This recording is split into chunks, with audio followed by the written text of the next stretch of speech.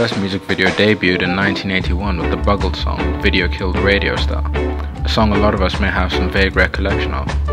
Visuals aside, the apparent purpose of the music video was in the title itself, "Video Killed Radio Star." It heralded to what the people of the 80s was the death of radio broadcast music and the birth of a new visual medium. And while that wasn't exactly the case, the effects of music videos on mass media culture and the way we consume music has been incredible. Technical aspects of music videos differ from different visual media because of the way they intend to get their meanings across. Camera movements, multiple cuts, and cutting to the beat of the song help create a sense of excitement and activity in a music video. The visuals are there to augment the music video and achieve this best by being visually engaging attachments to the music. In concert or as live footage in music videos is best presented as such through the use of lip syncing, especially with pop music that include dance routines in the video. With regards to purpose, there are three main types of producers in the music industry: the major label, the independent label, and the self-producer.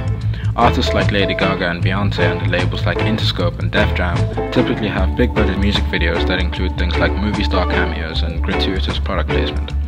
Videophone is a good example of what is called a narrative music video, one that features characters and a plot that is easily understood visually with little or no actual dialogue, sometimes just for the sake of plugging products like Polaroid cameras or Virgin Mobile. These approaches are referred to collectively as producer strategies and also include things like music videos for the sake of synergy, like every recent James Bond theme. I've been here before.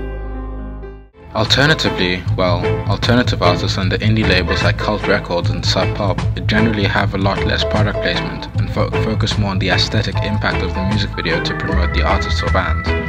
They also typically feature more input from the artists, working with the creators of the music video, or creators that the artist has chosen to produce the music video. I attempted to use some of the techniques of self-produced music videos that try to use the convention of music videos in a unique way. Radiohead is a band famous for its surrealist music videos, with the examples of Just, Knives Out, and Paranoid Android serving as a kind of benchmark for how diverse and imaginative their music videos are. My interpretation of Jigsaw Falling into Place tries to capitalize on this by its use of continuous shots rather than multiple cuts, and elements of mise-en-scène that present narrative theories as to the overall theme of the video. The lonely man in the hallway, posters on the wall with conflicting messages, young man being bullied, etc. My use of color and text to match the pacing and tone of the song at different points in a disjointed way are part of the overall presentation of the video, using low-resolution filming and editing to create a sense of damage in the music video, that something in its footage was lost before it reached the viewer, which is my interpretation of the song, which was an element of my interpretation of the song. Thanks for watching.